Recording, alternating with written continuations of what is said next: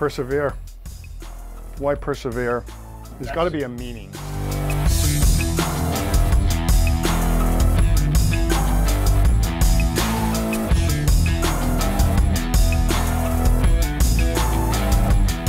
Is this persevere as John Cox, the husband and the father, or is this persevere specifically John Cox as an artist?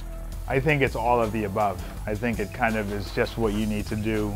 What I take as a simple mantra, a reminder that's almost central to everything that I do. If it's artwork, if it's my responsibilities here at home with my wife and my kids, it's just that reminder.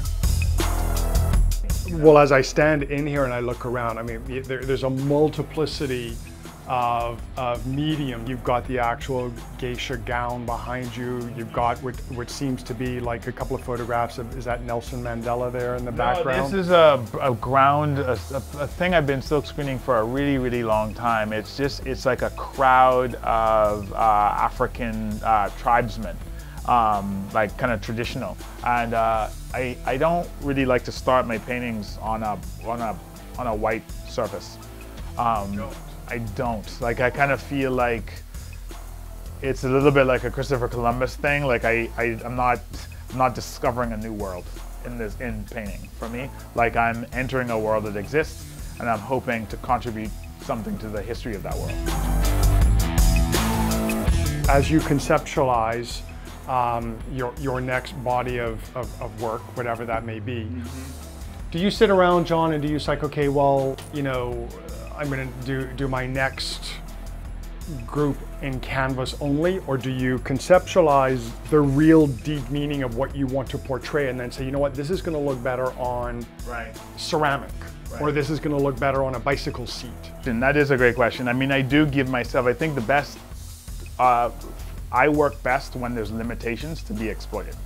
So if you have too many options, personally, I end up losing focus.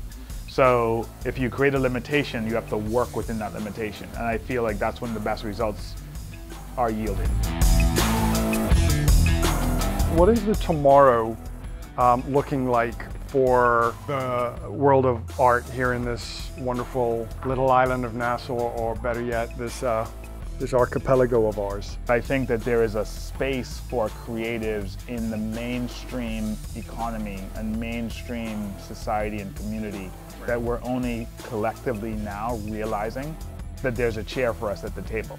It's okay. I mean, the other part of my life, the John Cox, is sitting in an executive context at Bahamian, you know, and I would be lying to you if sometimes I said, if I didn't think, like, what am I doing here? Like, what am I doing here with all these finance people and these legal people and these analytical people and, you know, people, these operations people, like, why am I here? And I have to say, well, you're here because you know why you're here, and you just need to believe that, and you need to trust that now there's other people who are recognizing the value of what you symbolize. And so that's why you're here. And you're here to make it so the next set of people can come into this space and do your job 100 times better than you're doing it. Because you're the old clumsy guy who's figuring it out on stage in front of everybody, and you're making it possible for the next person to say, hey, I have a playbook. I'm gonna look at what John Cox did, and if he did 10 things, he might have done 6 of them right and 4 of them wrong, and I'm gonna do 8 things right and 2 things wrong.